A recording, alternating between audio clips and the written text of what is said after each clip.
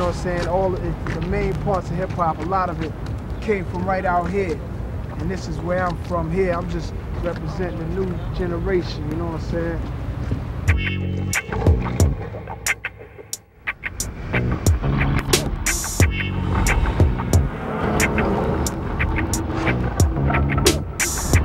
You know, there's a lot of talent that's out here every day trying to make it through the struggle out here.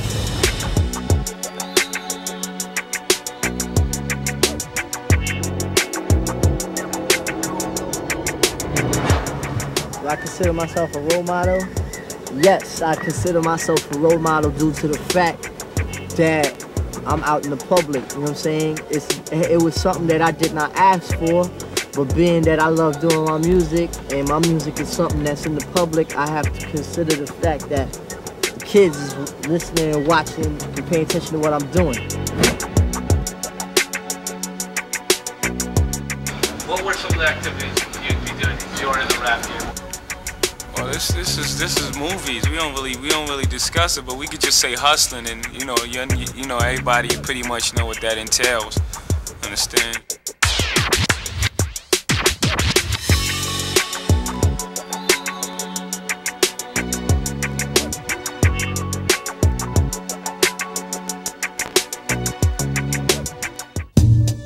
During a time when NWA and other gangster rap groups were beginning to garner the most attention, the native tongues also proved to have a sizable following. Groups Jungle Brothers, De La Soul, and possibly, most importantly, A Tribe Called Quest countered NWA's vile gun talk with Afrocentric rhymes about life's less violent aspects. Tribe Called Quest, we like to be as complete as possible to present just about every situation of life, the yin and yang, the good and the bad. I'll say Tribe Called Quest represents black people, but if anybody else outside of our race could recognize the fact that we have been through pain and that we have been through a lot of shit, then come on and get down.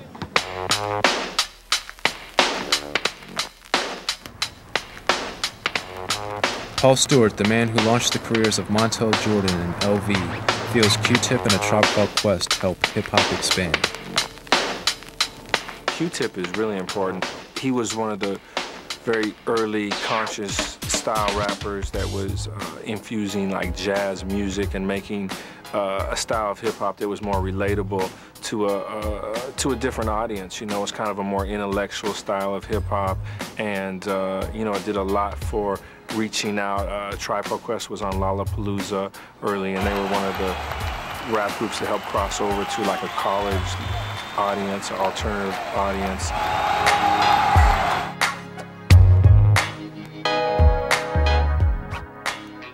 QD3 has produced Ice Cube, Too Short, and others, and scored Menace to Society. He says that Q-Tip and A Tribe Called Quest expanded hip-hop's creative horizons.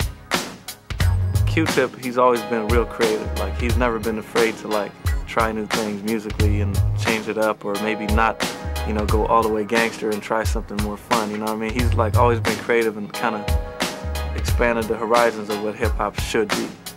Like, how old are y'all? Like 8, 7, 11, 12, 9. Well, when I was y'all age, I had to overcome things like, you know what I'm saying, everybody cramped up in one room in my apartment, you know what I'm saying?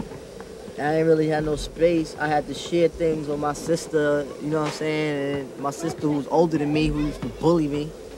I used to not see my pops a lot because he used to work nights and he used to work days too sometimes.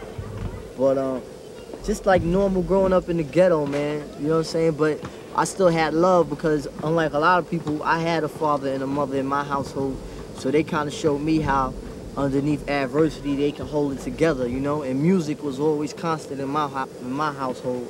So that always kind of held me together, even though we had points of adversity.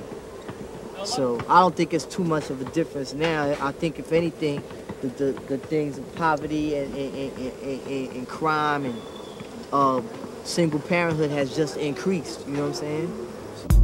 Born Jonathan Davis, Q-Tip is on the long list of legendary Queens MCs. Hooking up with the Jungle Brothers in 1988 for Black is Black and the promo on the Jungle Brothers' Straight Out the Jungle album provided the platform for the Q-Tip fronted A Tribe Called Quest.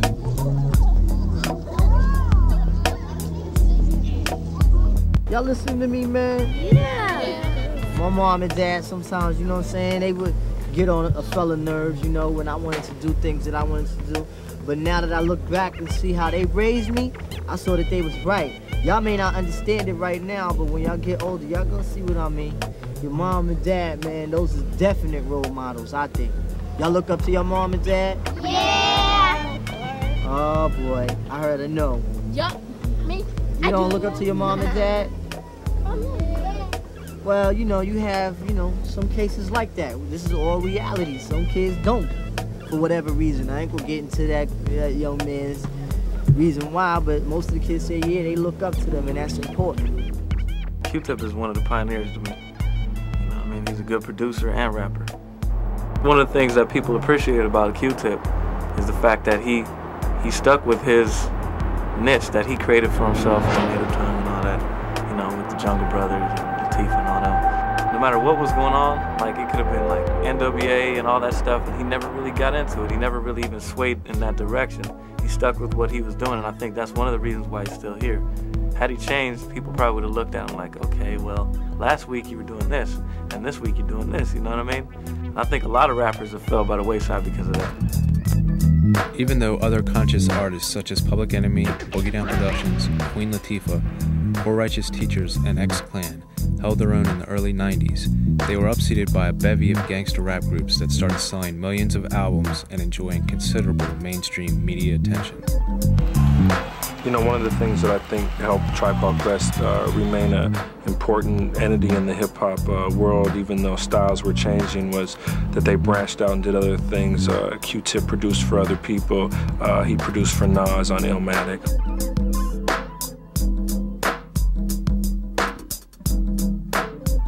Queensbridge. It's also home of Mobb Deep. For Nas, it was the perfect backdrop for his poetry. It's like a little city out here. It's a little community. You know, it's a lot of bad, but there's a lot of good out here too. Good and bad, positive and negative. Those qualities fill Nas's work. We're hearing the music from artists that come out here. We express the pain, the love, and all of that coming from this community. That's why Queensbridge may be rap's most famous locale. So that's what our music manifests, just the life out here in Queensbridge and just being a part of music, you know what I'm saying?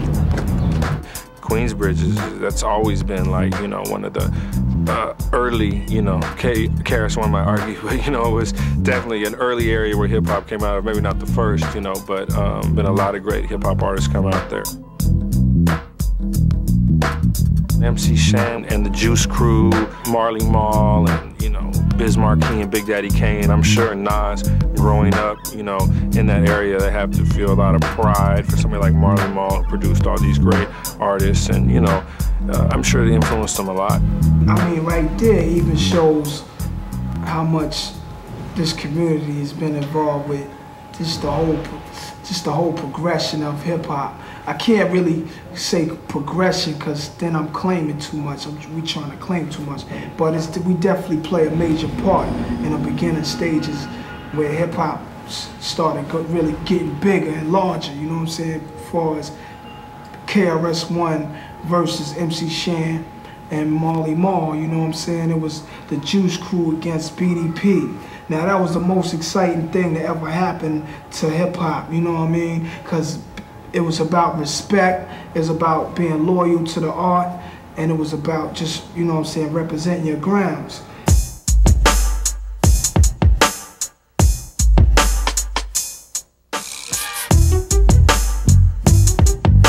Violet Brown, rap buyer for the West Coast-based Warehouse Records chain, believes QTip added a different perspective to rap. QTip and Jay-Z came up listening to battle records. When they were growing up and getting influenced and getting involved with rap and first hearing rap, battle records were the thing. Battle records were the records that really helped the MCs develop their skills and made them known within their own little communities. KRS-One made a record coming at Shan, MC Shan, which was a major pioneer in the rap community back in the early 80s. So to go against Shan was meant like a lot. So when KRS did that, that's when everybody that listened to rap had to really sit down and take it serious. When somebody disses somebody else on a record, you know, it's always of a lot of interest to fans, and you know, people are kind of representing for their different neighborhoods. KRS One's from Bronx, and you know, Shan and Juice Crew, they're from Queens, and then they start dissing each other on records, and you know, people are excited. One, they want to see who's gonna come, what they're gonna come back with. You know, Shan disses KRS One. Oh, what's KRS One gonna come back with? I think they've been very important to the development of hip-hop and getting people interested in it, and you know, it's like dirt, it's drama. People love that stuff, they eat it up. That's how we are. When we go outside, we can live in a poor neighborhood, but we'll be driving big, expensive cars. Why? Because the lazy lifestyle, you know what I'm saying? Not just like the mafia, they kind of like lazy. They want things done the fast way. So do most poor people, you know what I'm saying? Every human wants to live good, you know what I mean? Whether it be materialistic or whatever. We all live in a poor neighborhood, but who's making the best out of it? Who's making the worst? Who's making the best out of nothing? You know what I'm saying? We dealing with nothing. So we trying to come up out of it, and we brag and boast amongst our peers to kind of like keep them going. You know what I mean? We say, yo, I got on a nigga talk about he got on a Rolex watch and all this shit. Now, without finishing school, going to college, or just starting a business or something, you want to wonder how you get that Rolex watch.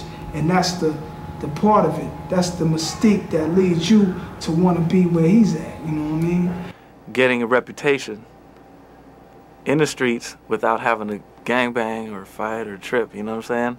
So hip-hop was a lot of people's savior at the time, you know what I'm saying? Hip-hop was the positive alternative to doing stupid things, you know what I mean? So bring the drama when you're coming, best believe I'm down. The golden child just arrived straight out the Chi-Town. Hi, you silver nigga, cause I'm coming like the Lone Ranger. Danger, danger, Dr. Smith, the human torture chamber. A lyrical passenger, but wild straight from the penal. I'm found deep in Delhi is my style. Straight out the gate, a thoroughbred, running like the feds, never scared. From these streets, quick to bust a motherfucker's head. Instead of fighting, now you're boasting and talking about who's the baddest. At least you're talking, you know what I mean? So to me, it started off as a positive thing, and no matter what they were saying about each other, it sure beats what they were doing before that. Marley Marl, he the one that just put Eric B and Rakim out. You know what I'm saying? He's the one that made Coogee Raps, MC Shan, Biz Markie, Big Daddy Kane. You know what I'm saying? All of those names right there just did so much for rap, and what they brought across to us was something new. So that's the heritage of Queensbridge, and we the future, you know what I'm saying? Olu Daru, Nas's father, is an accomplished jazz artist who appeared on Illmatic's Life's a Bitch. Nas's father gave him his first lessons in the studio. My first times in this recording studio, because my pops played jazz, so I was in there with him like a while ago just watching. But I made my own moves when I met this kid named Large Professor from Flushing in Queens, you know.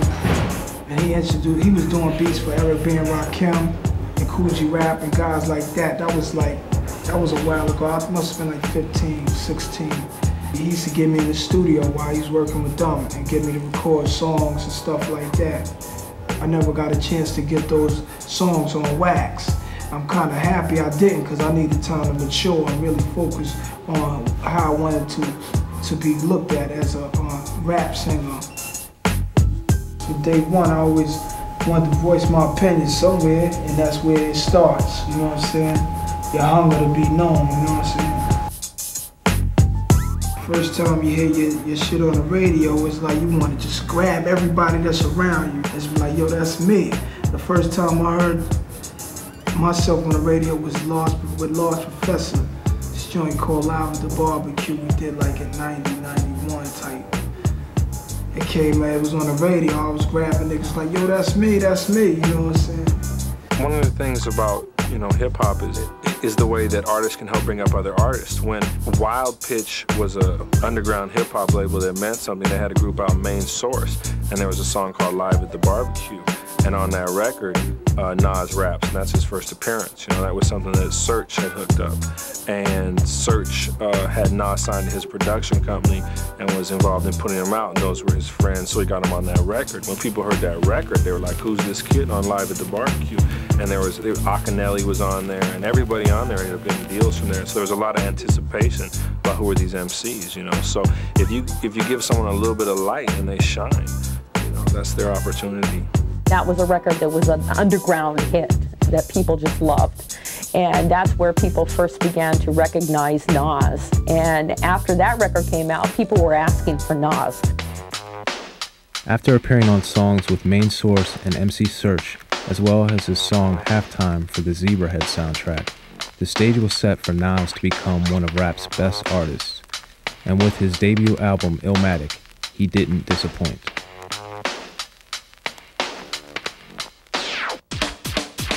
Big John Platt, who signed Jay-Z and AZ to EMI Music Publishing, thought Nas's album was a brilliant slice of hip-hop.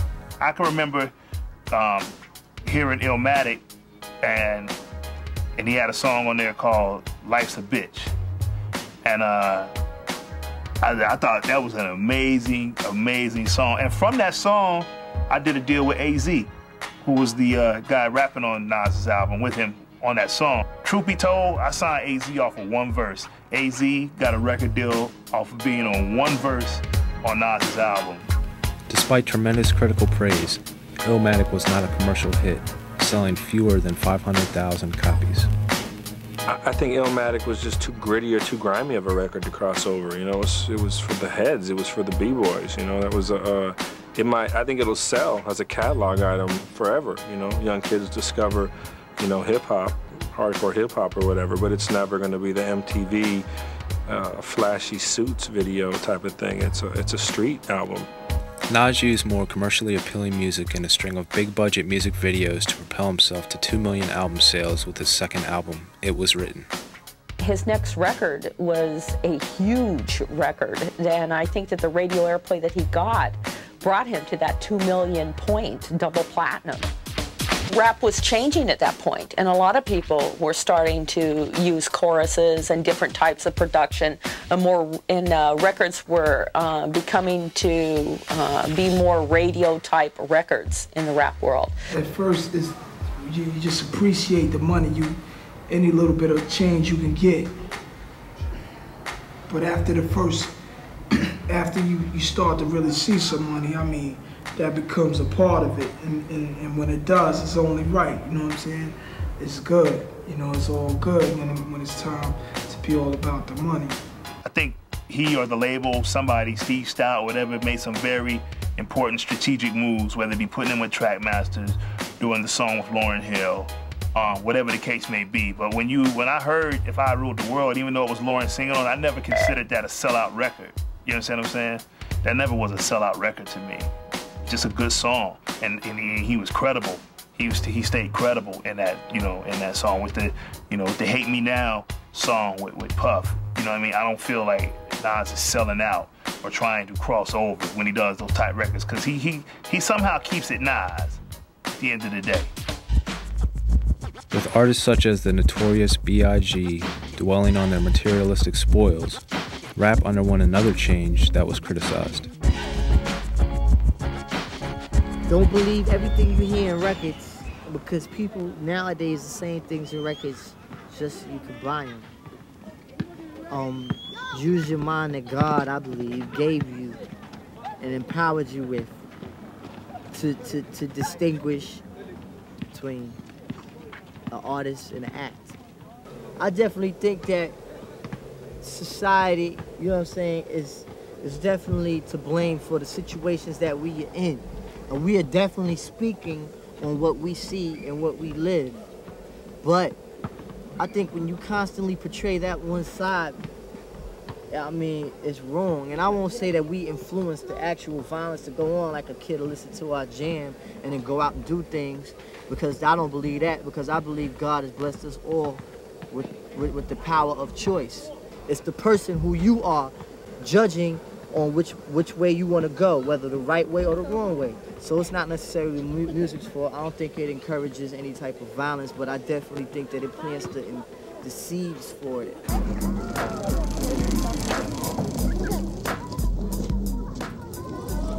Hero shit is just dead. We need to look at the heroism, the heroism and the heroism in ourselves, within ourselves. We need to find a hero within ourselves, man. And stop always looking at everybody else for that shit because they on MTV or the box or on the movie screen or on the radio. You can respect the next man, and you give him that when he do good. But at the same time, when he do wrong, take him aside and talk to him, man. Everybody act like piranha and shit out here, man.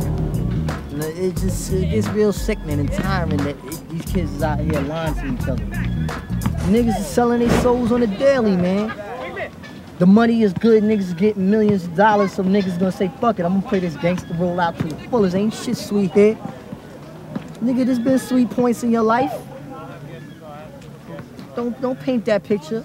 I don't care who you are. If y'all niggas playing all that hardcore shit, stop it, because y'all niggas have kissed your mama before, man. Y'all niggas have been in vulnerable states where y'all niggas have cried. Because ain't none of y'all niggas out there Iron Men. You know what I'm saying? And if you say that, you're lying. Still, the time was prime for a gangster rapper with superior wordplay and deep pockets. His name was Jay-Z.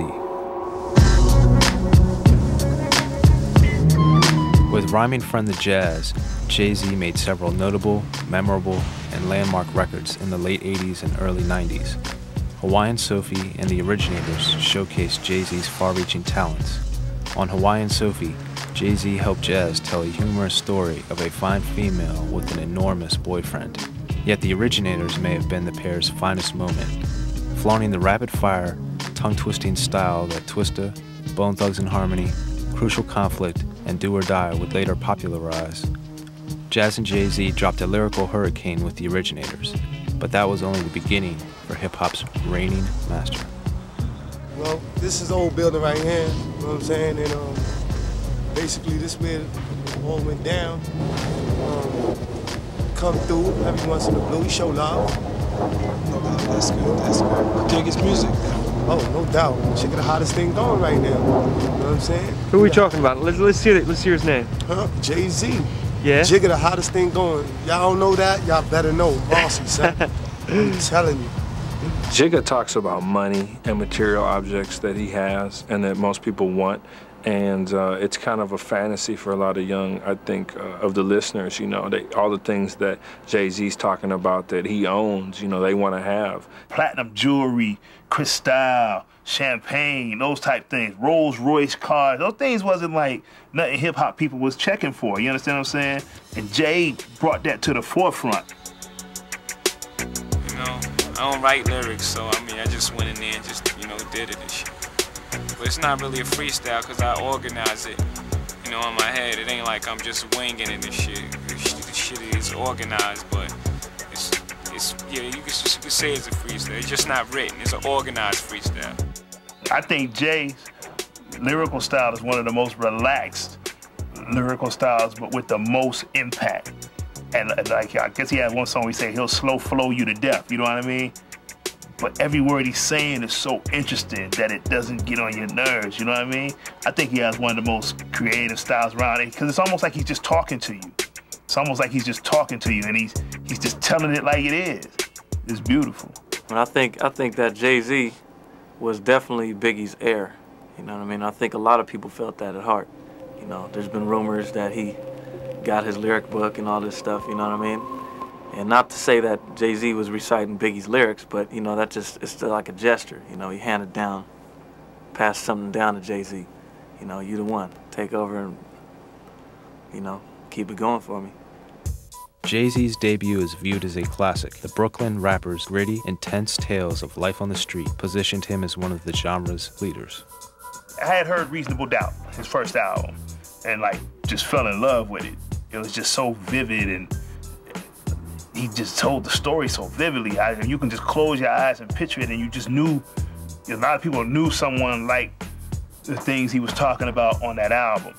We looked at it as like work, you know. When we first heard it on the radio, it was time to, you know, hear it more on the radio. It was the next step. It wasn't really you know, the jubilation or the, you know, excitement of hearing on the radio. It was just like, you know, what's next? It's time to, you know, push on. I can remember I called Rockefeller one day. This is when Rockefeller was just a baby label. And so they put Dame Dash on the phone. Dame gets on the phone. Yo, what's up? I was like, yo, it's Vic John Levi Publishing. You got paper? You got paper? We want a lot of paper. You know what I mean? So I'm like, so we were talking for like just a couple of minutes. I got on the phone. I was like, God, this guy arrogant, man. So a friend of mine actually knew Damon and Jay and everybody, and he gave me a formal introduction to them.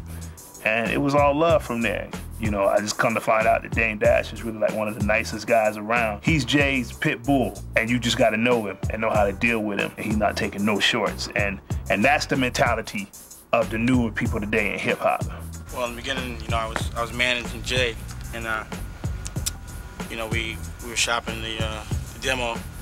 A lot of A&Rs weren't feeling us the right way. You know, we got together. We decided to do it ourselves. You know.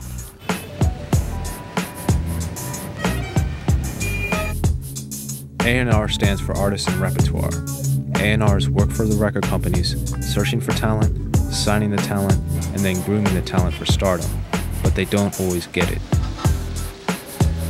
I can't give you an honest answer why A&R people missed out on Jay. All I can say is that you have some people in situations like that that are scared of anything new. You know what I'm saying? So if you're not fitting the assembly line, a lot of companies and a lot of people that are in those positions are scared of it. They don't really know they have a groundbreaking artist in their presence. We like to do things when we want to do it, you know, in our own time, or, you know, when it's spontaneous for us. And that's the only way we can be done, you know, the right way, promoting the music from the streets, from the street up. To Jay and Damon and Big's credit is in the true spirit of a champion, you don't take no for an answer, and you always believe in yourself, regardless of what an A&R person or the president of this company tells you or the president of that company tells you. It's like, if you really believe in it, you do it yourself. Then when you come to the label at that point, because the label's gonna step to you when you start doing it on your own. But you got a game plan there, and you're showing them how to help break this music. Can we curse? Yeah, sure. Yeah, just dealing with the bullshit of record companies, you know, promising one thing and saying they can do things. And another thing is hard to take orders or let someone try to talk down to you when in the street they couldn't really tell you anything, you know. And just how to tell you what you should say in your music and how to market your music. We just knew we had to do. We had to build our music from the street up. Now whenever we get the urge, whenever we feel the streets telling us what to do, we just go ahead and do it. You know, we want to do a video, we do it the next day. You know what I'm saying? I mean, you have to politic, you know, just with the bigger picture, just so that everyone can feel your music, not just like on a ghetto level or neighborhood level. We want to be heard on a national basis, even a worldwide basis, so we might have to politic. But in general, you know, what we want is what goes. A hustle is a hustle, you know? Anybody knows that. You know, if you've sold cars, you can sell records. And, you know, that transfers into any hustle. You know what I mean? So if you got hustle in you and you've ever had to hustle in your whole life, you can take that hustle and apply it to the record business. It's exactly like the drug game, exactly. You got, you know, radio cats, you know, extortion and all that, you know, radio cats, they give you, you know, such and such spins. You know, they want you to come into your town and, you know, do a free show for them or whatever. You know what I mean? It doesn't matter. You're going to do the show. You understand? Or, you know, the future, the next record might not get 70 spins or whatever. I mean, it's very parallel. It's exactly like it. As far as Jay-Z's past, like, I don't know for a fact what he did in his past, but I do know he has heart and he has like a no-lose attitude. College can't teach you that. Jay and Dame and them is people who haven't taken anything that's crossed their path in life for granted. That's what I love about Dame. Like, he don't even know what that word means. You know what I mean? And you got, that's the mentality you got to have to really win. Like, can't, like, I can't stand nobody come and say can't to me. And that you learn that kind of, like I say, from the streets and growing up and however you grew up, where you just know, like, I could do anything I want to do. You know, a lot of cats say they want to do things but don't know how to tell people they want to do it or don't know how to make it happen. You know, what you just have to understand is you know, you have to learn how to promote your music. And the next thing black people have to do is learn how to distribute. You know, that's a bigger picture. You know, that's something that we haven't even touched. And you know, also owning your master. But which we do. But which we do, you know, question. But that's basically it. You know, you have to learn how to control your music and know how to market your music. You know, and then also learn your craft. You know, if somebody's telling you something back in the day, back in the day, people were just happy to be out. They were selling their publishing or just even giving it away, taking little advantages. I heard cats were selling their publishing for chains and stuff like that. That's ludicrous, you know. Jay-Z's catalog is long. The list is long. You talk about the songs that Jay-Z writes for Jay-Z albums. Then you talk about the songs Jay-Z writes for Foxy Brown albums. Talk about a co-write he had on Lil' Kim album. Talk about him guest appearing on Biggie's album and everyone else's album. Talk about him writing songs on Puff's album.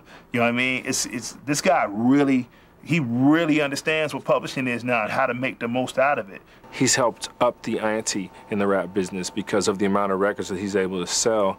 You know, it's like rap, you have to take it seriously. You know, he crushed people on the charts last year. You know, he's crushing Celine Dion type artists and Titanic. His last album, Volume 2, Hard Knock Life, is like over 5 million right now in sales, and the album before that was over 1 million. So it just shows you like his growth. And then he's got a new album coming in '99. That's another few million right there. So at the end of the day, you're gonna talk about a guy who may, in the last 2 or 3 years, is gonna, you know, sell like 10 million albums. That's a big impact on hip hop.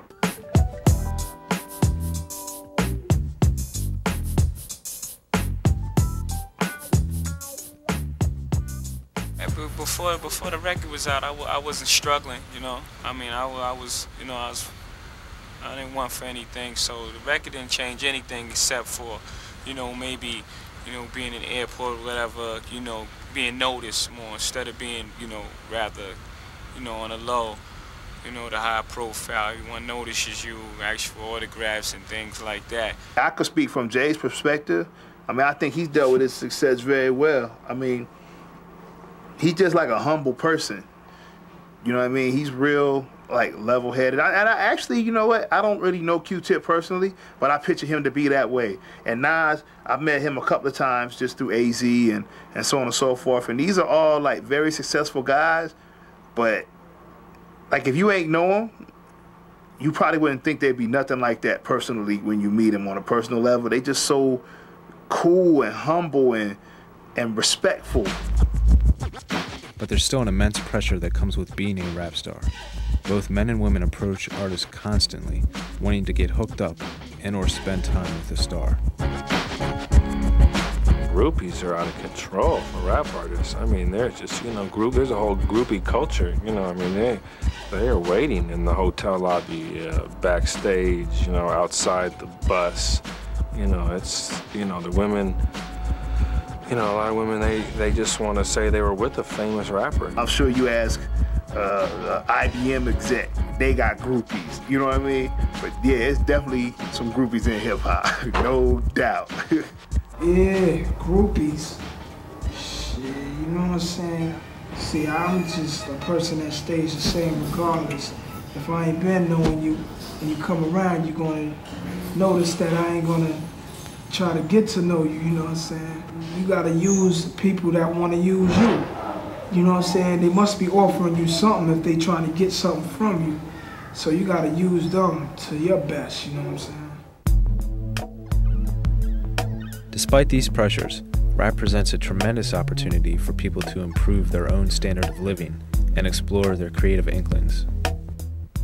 When they took away the musical instruments from the music programs, you know, what might be a John Coltrane ends up being a DJ Premier. You know, he starts playing on a turntable because there's no saxophones or trumpets around for him to learn on. So, you know, Nas might be the next extension. I'm not a big drug dealer with 25 years on my head. I sing rap records and I can make my bread, you know what I'm saying? I don't go to, I'm not a doctor or a lawyer, but I'm 21 with a start, you know what I mean, a good start. I could be a doctor or a lawyer. Rap music is a perfect escape for a young black, you know, dude who's growing up in the ghetto, you know. most people, when they grow up, they have avenues to, you know, explore their little entrepreneurial, the spirit inside them, you know? We don't have, like, you know, poppers with big companies and, you know, such things like that. So we have to vent, you know, into other activities, you know what I mean? Hustling and so forth. So, you know, cats probably be getting down with some real deep hustling if it wasn't for rap. The reality is, man, is that we don't see the other options because the options that are really there for us are being hidden, man. All we hear is just this one constant side to life, man. The best general of a war is the general who doesn't have to use any manpower or any physical effort with their enemy destroying themselves. And that's what we doing. We their enemy and we destroying ourselves. And the general sitting back with a cigar in Bolivia with all the champagnes and the material gains of life and the gold and all this, and he's chilling while we here dying, you know what I'm saying? Here it is, we shooting this piece, it's August. I lost 5 people in the past 4 months. Indeed, Nas is among those who lost one of his better friends to the streets. Will was my right-hand man since I moved here, you know. So, I mean, we grew up since right here, just playing around in the hallway, running around all day. Used to be like mad young, just hooking up equipment, the speakers to this. As soon as the moms go to work, just hooking the speakers up to the amplifier, just transforming all of her stuff around into like a hip-hop type of unit instead of a wall unit, a nice little area where she entertained her company. He transformed it into our type of thing, you know what I'm saying? And he was like, you know, like that person that was all about the truth, you know what I'm saying? Just no matter what, you know what I'm saying? One day, this bitch had set him up because she you know, some stupid shit happened, some real petty shit, you know what I'm saying? So this bitch set him up, and she got her family to come shoot him in the back, some pussy shit, you know what I'm saying? Because they shot him in the back and they shot my brother in the leg, you know, as he was trying to get away and all that shit. But what I'm trying to do now is just put my music out through Ill Will Records, you know what I'm saying? Which should be distributed by Columbia Records, you know what I'm saying? And it's just gonna be like me just fulfilling the dream that we all had, you know what I'm saying? That made me feel like I'm here to serve a purpose now, to just represent for him and just show what we was all about and just to keep the dream alive that we always had, you know what I mean? I could have been there because it was where it happened. That was a place where we stayed right there, you know what I'm saying? I just wasn't there at the moment, you know what I'm saying? When the firing came and shit, you know what I'm saying? But now, I'm here for a reason, you know what I'm saying? I'm here for a cause. You know what I'm saying, to make shit happen, and he's gonna live on through me, and that's how we're gonna make the cipher complete. Losing people. That's why family is so important to these artists. They understand that it's rare to find someone who cares for you. For Nas, his mother was his best friend. My mom's raised me, you know what I'm saying, right in here. Yeah, my mother's the closest one to me. And she gave me everything I always wanted, you know what I'm saying? Christmas time, I had it all when my friends didn't. It was time for clothes, it was time for school, shopping. She just gave me everything that was a style. She made sure I had it, you know what I'm saying? Some things I couldn't get, but the things I did got, I was real happy for, you know what I'm saying? Everything she wanted to do, I think we can now do because of what I do. Because you can live out here, but when you want to chill and relax, you can't, you know what I'm saying? So as far as living somewhere different, just starting all over, you know what I mean? It's pretty unrealistic to think that people are going to be the same after they've had the success, maybe traveled the world, and you're going to be a different person. You have all that money, and you're just not living the same life you were before. You know, I think what's important is, like I said, to try to remember, you know, to represent for your community, support it. You know, where I'm from out here, this is home. This is like this is where it's at, you know what I'm saying? This is where I learned tricks of the trades at, you know what I mean? Living out here did better for me than I think living anywhere else could have did, you know? It's not safe in the community after you made some money, man. I mean, you'd be crazy to try to live there. I mean, I don't think you should sell out in your mentality, but I mean, there's some realities of life, you know? I mean, if you live around people that don't have anything and you have a whole lot, they're gonna want yours. It's just not safe. How could you sell out? I mean, what you're trying to do is make your situation better. So, and going in other avenues, just making more people know what you're doing. So there's no such thing as selling out, you know? Or at least if someone says it's selling out, then I know they're not about no money. That's not real. What's real is making yourself bigger and making your situation better.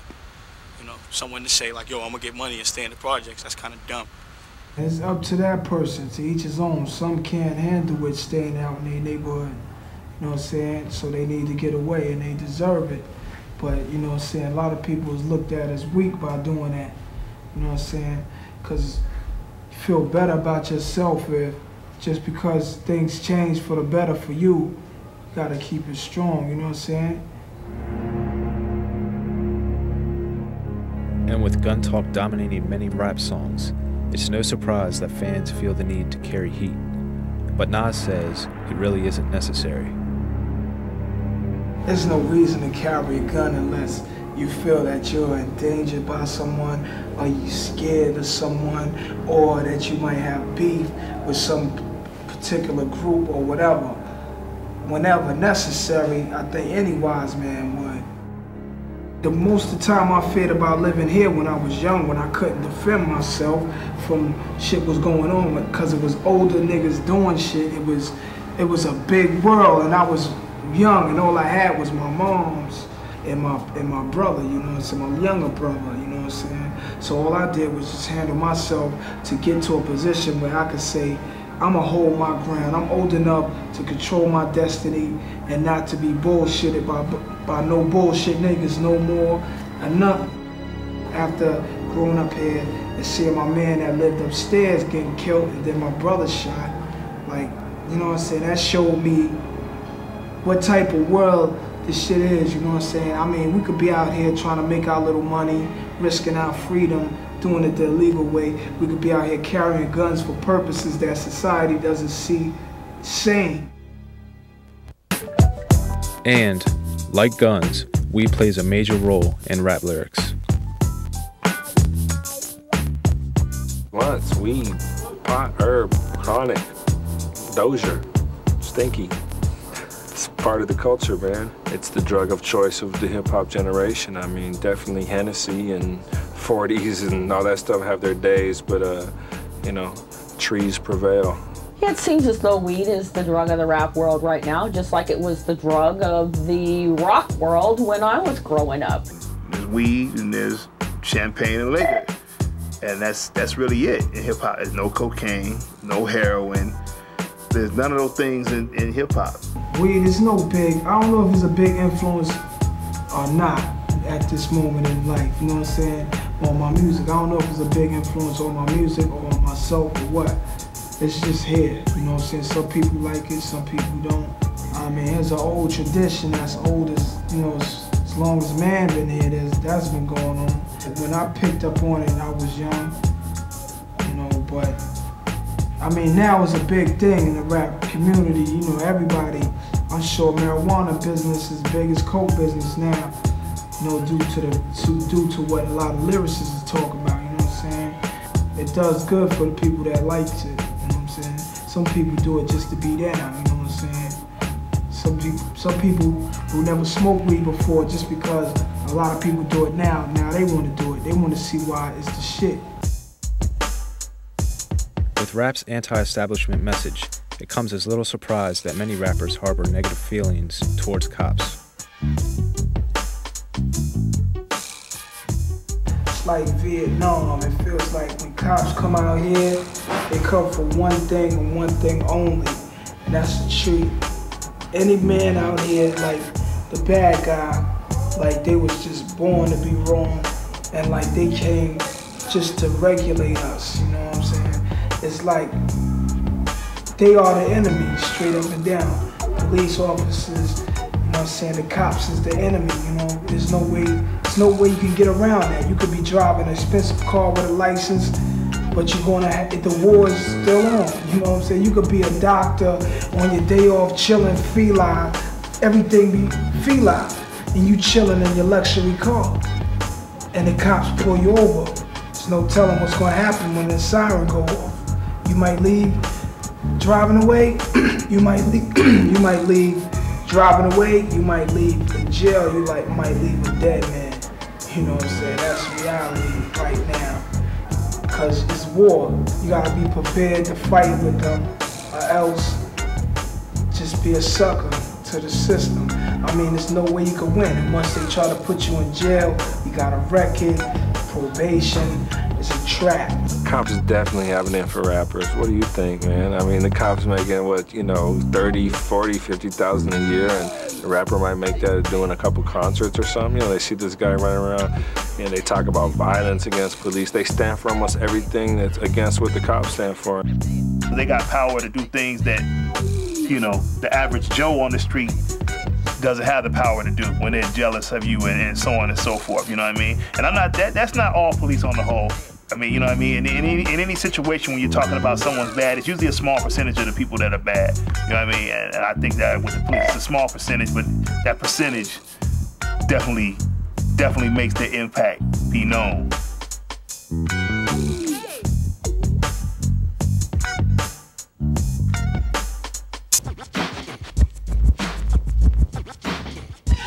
To date, Nas has sold about 4.9 million records. QTip is at about 4.5 million records overall with all the Tribe records. He just had a record release that's doing really well, the Amplified record. Jay-Z, total is about 7.3 to date, but he has a record coming out in a couple of weeks. Coming out at the time of year it is, at Christmas, it's likely to scan close to 1 million records. Hip-hop now rests as the most influential creative movement to emerge in the last 20 years, and there's little sign it will slow down. There's a lot of things that's going on that they don't want to address, that, you know, that gets addressed in the music, comes to the forefront, and, you know, the kids have to hear it. I mean, but it's out there. And, you know, they'd rather close their doors and drive off and, you know, pretend it doesn't exist, but it's very real. I moved out to the suburbs 2 years ago, and it's like predominantly white and Asian and Indian where I live. And every single kid in my street wears hip-hop clothing, you know what I'm saying? Hip-hop has come so far, it's mind-boggling. To me, it's the international movement of this generation. The message that's in my music is to tell everybody that listens to it and listen to me to keep the music that I'm doing alive, because it's about something. It's about a whole lot. It's about self. I have faith that people gonna wake up, man. I really do. I have that faith. And because of that faith that I have, that's allowing me to keep doing the jams that I want to do. So you guys gotta go. Yeah, man. I mean, you keeping us crazy long. I want to get the hell out of here, you know, get back, you know what I mean? So we out, man. All right? Rockefeller, y'all. Rockefeller. Open that door.